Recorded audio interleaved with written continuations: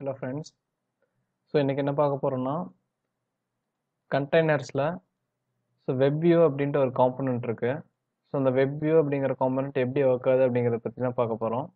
So அது பார்த்தீங்கன்னா widgets அப்படிங்கிற ஒரு பல்லட்ல இருக்கு.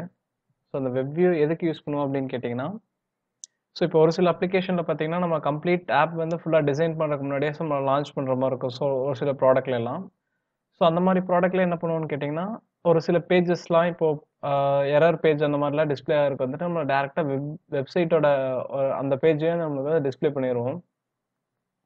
ஸோ இதுக்கு எக்ஸாம்பிள் பார்த்தீங்கன்னா இப்போ ரீசெண்டாக கூகுள் பேல தீபாவளி ஸ்டிக்கர்ஸ்லாம் வாங்கும்போது ஒரு 2020 இமேஜ் லோட் பண்ணுறது ஸோ அந்த மாதிரி பேஜஸ்லாம் பார்த்தீங்கன்னா உங்களுக்கு வெப்வியூ வந்து அவங்களோட வெப்சைட்டோட வியூ வந்து டேரெக்டாக அப்படியே வந்து இன்ஜெக்ட் பண்ணியிருப்பாங்க. ஸோ அப்போ வந்து அந்த வெப்சைட்டில் வந்துட்டு அவங்க சர்வர்லேருந்து சேஞ்ச் பண்ண அப்ளிகேஷன் வந்துட்டு நம்மளுக்கு காம்பனன்ட்ஸ்லாம் சேஞ்ச் ஆகும். நார்மலாக நம்ம அப்ளிகேஷன் வந்துட்டு இப்போ டெக்ஸ்ட் வியூ வச்சிருக்கோம்னா ஸோ நம்ம எகைன் அந்த ஆப்பில் வந்து அப்டேட் பண்ணாமல் அந்த டெக்ஸ்ட் வியூ வந்து நம்மளுக்கு சேஞ்ச் ஆகாது. ஸோ அது ஐடியோ இல்லை அதோட காம்பனண்ட்டோ எதுவுமே சேஞ்ச் ஆகாது. பட் வெப்வியூ வைக்கும்போது என்னென்னு பார்த்தீங்கன்னா ஸோ அந்த வெப்சைட்டில் சேஞ்ச் பண்ண அந்த வெப்சைட் வந்து ரீலோட் ஆகும்போது இப்போ நீங்கள் ஆப் க்ளோஸ் பண்ணிட்டு ஓப்பன் பண்ணும்போது திரும்பி அந்த வெப்சைட் லோட் ஆகும். ஸோ இப்போ சேஞ்சஸ் வந்து உங்களுக்கு ஆட்டோமேட்டிக்காக நம்ம வெப்சைட்டில் வந்து விசிபிளாக இருக்கும். ஸோ அது வந்து வெப்வியூட அட்வான்டேஜ். ஸோ டிஸ்அட்வான்டேஜ் என்னன்னு பார்த்தீங்கன்னா வெப்வியூ வந்துட்டு யூஸ் பண்ணுறது வந்துட்டு ப்ரிஃபர்டு கிடையாது. ஏன்னு கேட்டிங்கன்னா அப்ளிகேஷன் வந்து நம்ம நேட்டிவாக இருக்கணுங்கிறதுக்காக தான் நம்மளோட டிசைனுக்கு ஏற்ற மாதிரி அப்ளிகேஷன் டிசைன் பண்ணுறது. ஸோ அந்த மொபைலில் போயிட்டு நம்ம வெப்சைட்டோட வியூ பார்க்கறதுக்கு நம்ம வெப்சைட்லேயே போய் பார்த்துக்கலாம். ஸோ அப்ளிகேஷனில் போகிறது நோ யூஸ். ஸோ அந்த வெப்வியூ வந்து எப்படி யூஸ் பண்ணுறது ஸோ என்னெல்லாம் ஆப்ஷன்ஸ் இருக்குது அப்படிங்கிறத பற்றி பார்ப்போம். ஸோ வெப்வியூ எடுத்து ஸோ இதை வெப்வியூ என்ன பண்ண போகிறோம்னு கேட்டிங்கன்னா ஸோ வெப்வியூ வைக்கிறதுக்கு முன்னாடி என்ன பண்ணுறோன்னா ஒரு எடிட் டெக்ஸ்ட்டில் வந்துட்டு வெப்சைட் லிங்க் வாங்குற மாதிரி வச்சுப்போம். ஸோ லிங்க் வாங்கிட்டு ஸோ யூசர் வந்து இந்த பட்டன் ப்ரெஸ் பண்ணுனா ஸோ அதோட அந்த லிங்கோட வெப் பேஜ் வந்து நம்மளுக்கு கீழே இந்த இடத்துல வர மாதிரி வச்சிடலாம். ஸோ இது கன்ஸ்ட்ரெயின்ட் ஃபிக்ஸ் பண்ணிப்போம். ஸோ வெப்வியூ இந்த பார்ட்டில் தான் வந்துட்டு நம்மளுக்கு என்ன வெப்சைட் வருதோ அந்த பார்ட் வந்துட்டு இந்த வெப்சைட்டில் தான் இந்த பிளாக்ல இந்த வெப்வியூ அப்படிங்கிற ரீஜனில் தான் வந்துட்டு உங்களுக்கு ஃபைனல் ரிசல்ட் வந்து டிஸ்பிளே ஆகும். ஸோ வெப்வியூ ரெடி, இது ரெடி. ஐடி வந்து எல்லாத்துக்கும் சேஞ்ச் பண்ணிக்கலாம். நேம்,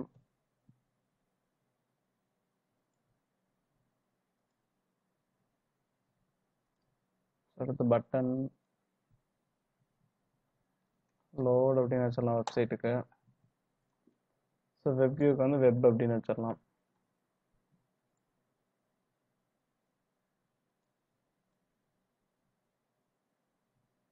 டெக்ஸ்ட் ரிமூவ் பண்ணிடலாம். ஸோ ஹிண்ட்ல போயிட்டு என்டர் லிங்க்.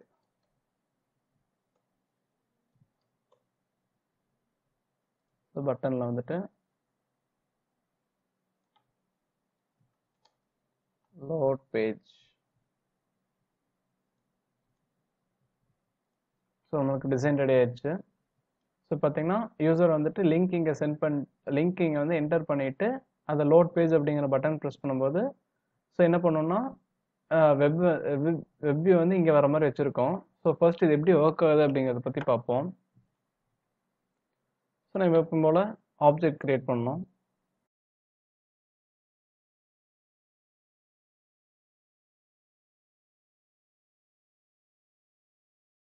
ஸோ இதை வந்து இனிஷியலைஸ் பண்ணிக்கலாம். இப்போ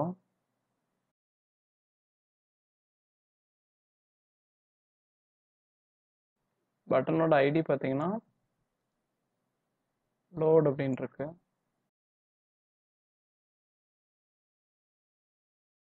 ஸோ இதோட வெப்பு.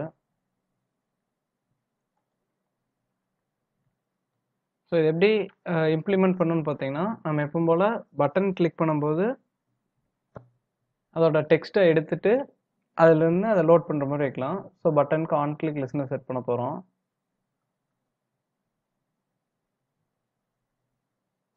On click listener.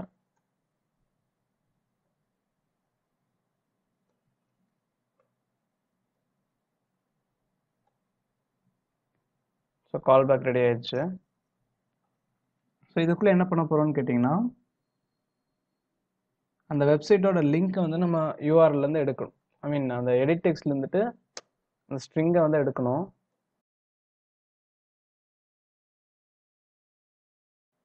So validation part நம்ம லாஸ்ட் வீடியோலேயே பண்ண மாதிரி அந்த டெக்ஸ்ட் யூட்டில்ஸ் வச்சு அதை எம்டியா இல்லைன்னு செக் பண்ணிக்கிறோம்.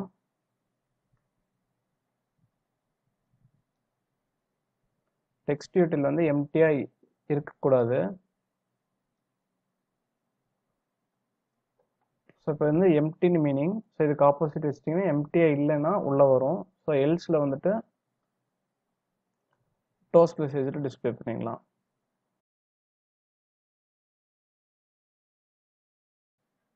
ஸோ ஓகே, உள்ளே என்ன பண்ண போகிறோம்னு கேட்டிங்கன்னா அந்த வெப்சைட் வந்து லோட் பண்ணணும். ஸோ லோட் பண்ணுறதுக்கு என்ன ஃபங்க்ஷன் பார்த்தீங்கன்னா அந்த வெப்சைட்டோட ID dot load URL. So யூஆர்எல்குள்ளே என்ன கொடுக்க போகிறோம்னு பார்த்தீங்கன்னா ஒரு யூஆர்எல் கொடுக்கணும். ஸோ அந்த யூஆர்எல் வந்து ஸ்ட்ரிங்காக இங்கே ஸ்டோர் பண்ணுறதுக்கு ஒரு ஸ்ட்ரிங் வேரியபிள் வச்சுக்கலாம். ஸோ டேரக்டர் வெப்சைட் லிங்கை வந்து கொடுத்தாச்சு. ஸோ லோட் யூஆர்எல்குள்ளே அந்த யூஆர்எலோட நேம் வந்து கொடுக்குறோம். ஸோ அடுத்து பார்த்தீங்கன்னா இது என்ன பண்ணுதுன்னா அந்த வெப்வியூக்குள்ளே இந்த யூஆர்எல் வந்து லோட் பண்ண சொல்லுது. அந்த யூஆர்எல் என்ன இருக்குன்னா அந்த லிங்க் வந்து இருக்குது. ஸோ இதை நம்ம யூசர்லேருந்து வாங்குறங்காட்டி இந்த லோட் இங்கே கொடுக்க தேவையில்லை. ஸோ என்ன பண்ண போகிறேன்னா இந்த லிங்க் தான் இங்கே கொடுக்கணும் ஆக்சுவலாக. ஸோ அந்த லிங்க் வந்து இங்கே பேஸ்ட் பண்ணுறோம். ஸோ இது வந்து இப்போ ரன் பண்ணி பார்ப்போம். ஸோ அப்ளிகேஷன் ரன் ஆயிடுச்சு. ஸோ இங்கே பார்த்தீங்கன்னா எடிட் டெக்ஸ்ட் இருக்கு. இங்கே லிங்க் வந்து என்டர் பண்ணலாம்.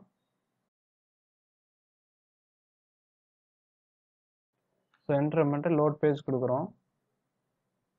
ஸோ லோட் பேஜ் கொடுத்தோன்னா இங்கே கூகுள் பேஜ் வந்து இதில் லோட் ஆகிருக்கு. ஸோ இதுதான் இந்த வெப் வியூ. ஸோ அந்த நம்ம இந்த கொடுத்த இந்த டிசைனில் இங்கே கொடுத்துருக்க இந்த வெப் வியூ பார்ட்டில் மட்டும் இந்த கூகுள்ங்கிறது லோட் ஆகிருக்கு. ஸோ இப்போ இதில் எதாவது டைப் பண்ணிங்கன்னா எக்ஸாம்பிள் வெப். ஸோ இது பார்த்தீங்கன்னா வேறு பேஜுக்கு க்ரோம்க்கோ இல்லை வேறு ஏதாவது உங்கள் டிஃபால்ட் ப்ரௌசருக்கு ஓப்பன் ஆகும். ஸோ இதுக்கு முன்னாடி நீங்கள் என்ன பண்ணணும்னு கேட்டிங்கன்னா ஸோ அந்த இதில் பெர்மிஷன் வந்து ஆல்ரெடி எனேபிளாக இருந்துச்சுன்னா அது வந்து உங்களுக்கு பிரச்சனை இல்லை. ஸோ டிஃபால்ட்டாக நீங்கள் ஃபஸ்ட் டைம் ரன் பண்ணும்போது என்ன பிரச்சனை வரும்னு கேட்டிங்கன்னா அந்த அப்ளிகேஷன் வந்து ரன் ஆகாது. ஸோ அது வந்து எரர் காட்டும். என்ன எரர் காட்டும்னு பார்த்தீங்கன்னா பெர்மிஷன் இல்லை அப்படிங்கிற மாதிரி எரர் காட்டும். ஸோ அதை அவாய்ட் பண்ணுறதுக்கு என்ன பண்ணணும்னு பார்த்தீங்கன்னா இந்த மேனிஃபெஸ்ட் ஃபைல் அப்படின்னு மேனிஃபெஸ்ட் ஃபைல்னு இருக்கும். அந்த ஃபைலுக்குள்ள வந்துட்டு என்ன பண்ணணும்னு கேட்டிங்கன்னா ஸோ இப்போ நம்ம ஒரு ப்ரௌசர் ஓப்பன் பண்ணுறோமோ இல்லை வேறு ஏதாவது ஃபைல்ஸ் ஆக்சஸ் பண்ணுறோமோனா நம்மளுக்கு வந்துட்டு பெர்மிஷன் வந்து யூசர் வந்து வாங்கணும். ஸோ ஒரு சில வெர்ஷனுக்கு முன்னாடி பார்த்தீங்கன்னா எல்லா பெர்மிஷனுமே நம்மளுக்கு இன்ஸ்டால் பண்ணும்போதே ப்ளே ஸ்டோரில் இன்ஸ்டால் பண்ணும்போதே உங்களுக்கு இந்த இதை ஆக்சஸ் பண்ணலாமா அப்படிங்கிற மாதிரி எல்லாத்தையும் கேட்டுட்டு தான் இன்ஸ்டால் பண்ண முடியும். பட் இப்போ வரதில் பார்த்தீங்கன்னா ரன் டைம் பெர்மிஷன் அப்படின்னு சொல்லுவாங்க. ஸோ இப்போ உங்களுக்கு வந்து இந்த இடத்துல லொக்கேஷன் ஆக்சஸ் பண்ணணும்னா அப்போ மட்டும் நீங்கள் பெர்மிஷன் வந்து எனேபிள் பண்ணிட்டு திரும்பி ஆஃப் பண்ணிக்கலாம். ஸோ அந்த மாதிரி பெர்மிஷன் இருக்குது. ஸோ அதெல்லாம் வந்துட்டு சென்சிட்டிவ் பெர்மிஷன் அந்த மாதிரிலாம் இருக்குது. ஸோ நம்மளுக்கு இன்டர்நெட்டுங்கிறது நம்மளுக்கு டிஃபால்ட் பெர்மிஷனாக இருக்குது. அதனால நம்ம டேரெக்டாக இங்கே யூசர்ஸ் பெர்மிஷன் அப்படிங்கிற ஒரு டேக் வந்து யூஸ் பண்ணிக்கலாம். ஸோ அதில் வந்துட்டு யூசர்ஸ் பெர்மிஷன் என்ன பெர்மிஷன் அப்படிங்கிற நேம் வந்துட்டு android.nameல கொடுக்கணும். ஸோ இது எல்லாமே permission. Internet access hand over, background location, access fine location இதெல்லாமே ஒவ்வொரு பெர்மிஷன். இது நம்மளுக்கு என்ன வேணும்னா இன்டர்நெட் பெர்மிஷன் இருந்தால் போதும். ஸோ இன்டர்நெட் பெர்மிஷன் வந்துட்டு மேனிஃபெஸ்ட் ஃபைலில் கொடுத்துடணும். ஸோ இது கொடுக்கலன்னா எரர் வரும் கண்டிப்பாக. ஸோ இப்போ வந்துட்டு நம்ம என்ன பண்ணியிருக்கோம்னா லோட் பண்ணால் இது வந்து வேறு ஏதோ பேஜுக்கு தான் லோட் ஆகும். ஸோ இப்போ மூவ் பண்ணும்போது வேறு பேஜுக்கு மூவ் ஆகாமல் நம்ம பேஜ்லேயே எப்படி இருக்கணும் அப்படின்னு பார்க்கறது எப்படி பண்ணுறது அப்படிங்கிறத பார்க்கலாம். ஸோ மேனிஃபெஸ்ட் ஃபைல் க்ளோஸ் பண்ணிடலாம்.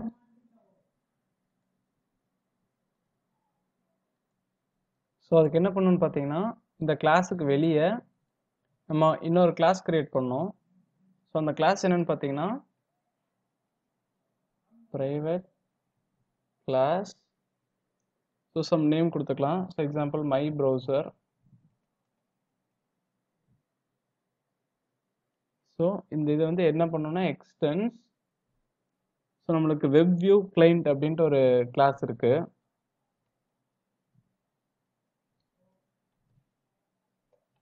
ஸோ இந்த கிளாஸ் வந்து நம்மளுக்கு எக்ஸ்டெண்ட் பண்ணாதான் இந்த மை ப்ரௌசரில் வந்துட்டு நம்மளுக்கு ரெக்யூரான இப்போ இந்த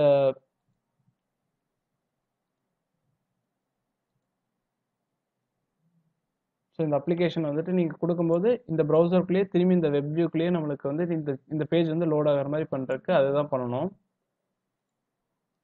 ஸோ என்ன பண்ண போகிறேன்னு இந்த WebView client எக்ஸ்டெண்ட் பண்ணிவிட்டு அந்த கிளாஸ் வந்து இது பண்ணுறோம். ஸோ இதுக்குள்ளே ஓவர்ரைட் மெத்தட்ஸ் ஒன்று இருக்குது. ஸோ ஓவர்ரைட் மெத்தட்ஸ் எப்படி இருக்குதுன்னு பார்த்தீங்கன்னா Alt Insert அப்படிங்கிற பட்டன். ஸோ Alt Insert அப்படின்னு கொடுத்தீங்கன்னா ஸோ இந்த மாதிரி ஆப்ஷன்ஸ் இருக்கும். இதில் ஓவர்ரைட் மெத்தட்ஸ் அப்படின்னு கொடுத்துட்டு ஸோ அது என்ன மெத்தட்னு பார்த்தீங்கன்னா ஷுட் ஓவர்ரைட் URL லோடிங் அப்படிங்கிற மெத்தட் தான் அது. ஸோ நம்ம அப்படியே டைப் பண்ணுவோம் ஷுட்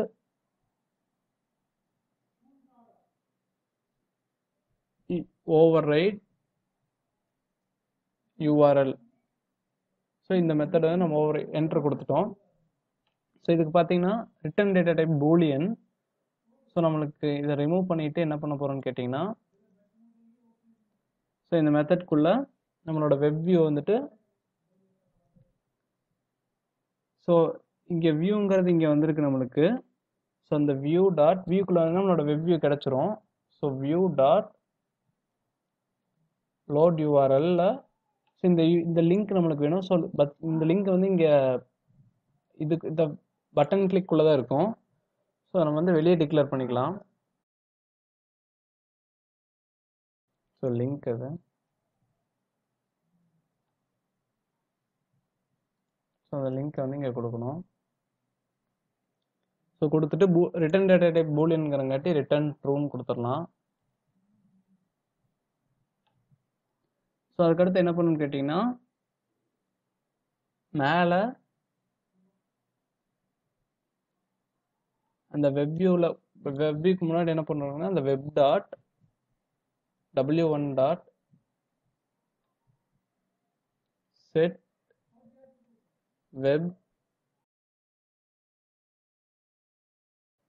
WebView client அப்படின்ற ஒரு ஃபங்க்ஷன் இருக்கும். ஸோ இந்த ஃபங்க்ஷன் கொடுத்துட்டு இந்த கிளாஸோட ஆப்ஜெக்ட் கொடுக்கணும். ஸோ இந்த கிளாஸ்க்கு ஆப்ஜெக்ட் கிரியேட் பண்ணுறோம் my browser. So object create பண்ணியாச்சு. ஸோ இப்போ எகைன் இதை ரன் பண்ணி பார்க்குறோம்.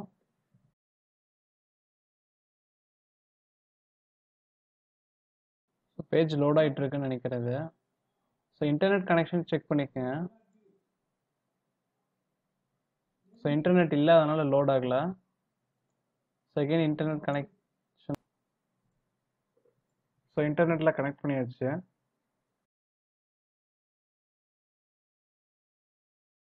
ஸோ இப்போ பார்த்தீங்கன்னா பேஜ் லோட் ஆகிருக்கு. ஸோ சம்திங் எதாவது டைப் பண்ணால் அதோட ரிசல்ட் வந்து நம்மளுக்கு இங்கேயே கிடச்சிருக்கு. ஸோ இது ஏன் வந்துட்டு இந்த பட்டன் கூட கொலைட் ஆகுது அப்படின்னு பார்த்தீங்கன்னா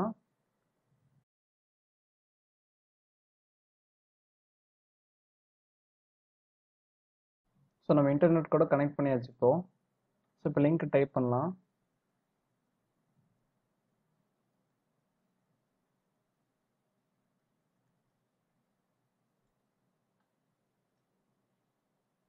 ஸோ பேஜ் பார்த்தீங்கன்னா இங்கே லோட் ஆகிருக்கு. ஸோ இப்போ எதாவது டைப் பண்ணலாம். ஸோ டைப் பண்ணிட்டு சர்ச் கொடுத்தீங்கன்னா ரிசல்ட் வந்து நம்மளுக்கு இங்கேயே கிடச்சிருக்கு. ஸோ இங்கே பார்த்தீங்கன்னா இதுவும் கொலைட் ஆகிருக்கு. ஸோ இது ஏன் அப்படி ஆகுதுன்னு பார்த்தீங்கன்னா நம்ம கன்ஸ்டன்ட் என்ன கொடுத்துருக்கோம்னா ஸோ இது வந்து டாப்பில் வந்து 32 இருக்கணும். ஸோ 32லேருந்து 8 இருக்கணும். ஸோ இது பார்த்தீங்கன்னா இந்த பட்டன்லேருந்து இங்கே இருக்கணும். இந்த மாதிரி கன்ஸ்டன்ட் கொடுத்துருக்கோம். ஸோ இது என்ன பண்ணுதுன்னு கேட்டிங்கன்னா இதோட பாட்டம் கன்ஸ்டன்ட் வச்சுட்டு டாப் கன்ஸ்டன்ட் ரிமூவ் பண்ணிட்டா என்ன ஆகும்னு கேட்டிங்கன்னா ஸோ இதுக்கும் கனெக்ஷன் இருக்காது. ஸோ இது வந்து கீழேருந்து 0ல் இருக்கும். ஸோ மேலே நம்ம ஹைட் எவ்வளோ கொடுத்துருக்கோமோ ஸோ அந்த ரேஞ்சுக்கு கொண்டு தான் இருக்கும். லேஅவுட் இது வந்து மேட்ச் கன்ஸ்டன்ட் கொடுத்துக்கலாம். ஹைட் வந்துட்டு இந்த பட்டன்லேருந்து கீழே வர மாதிரி கொடுத்துருக்கோம். ஸோ இது 499 கொடுத்துருக்கிறது தான் ப்ராப்ளம். ஸோ அதை ரிமூவ் பண்ணிவிட்டு என்ன கொடுக்க போகிறோம்னா மேட்ச் கன்ஸ்டன்ட். ஸோ கொடுத்துட்டிங்கன்னா இந்த கன்ஸ்டன்ட்டுக்கு மேலே போகாது. ஸோ இப்போ எகைன் மறுபடியும் ரன் பண்ணுறோம்.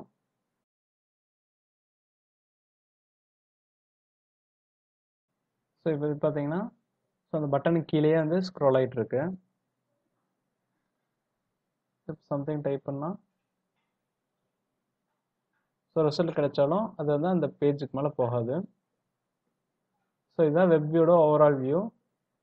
ஸோ நம்ம எந்த இடத்துல வேறு ஏதாவது காம்பனன்ட் நம்ம அப்ளிகேஷன்லாம் கம்ப்ளீட்டாக டெவலப் பண்ணாமல் இருந்தாலோ, ஸோ இந்த மாதிரி ஏதாவது இடத்துல நம்ம கம்ப்ளீட்டாக சேஞ்ச் பண்ணிட்டே இருப்போம். அந்த மாதிரி கேஸில் வந்துட்டு நம்ம வெப்வியூ வந்துட்டு ஆப் கூடவே இன்டெகிரேட் பண்ணிக்கலாம். ஸோ இதுதான் ஓவரால் வெப்வியூ. தேங்க்யூ.